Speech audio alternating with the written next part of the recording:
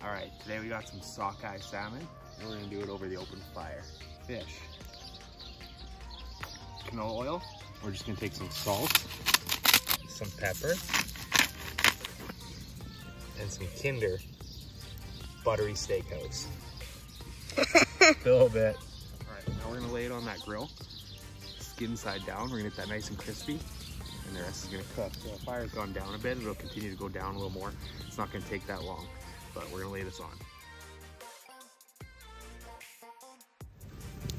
All right, we got about 12 inches of separation there.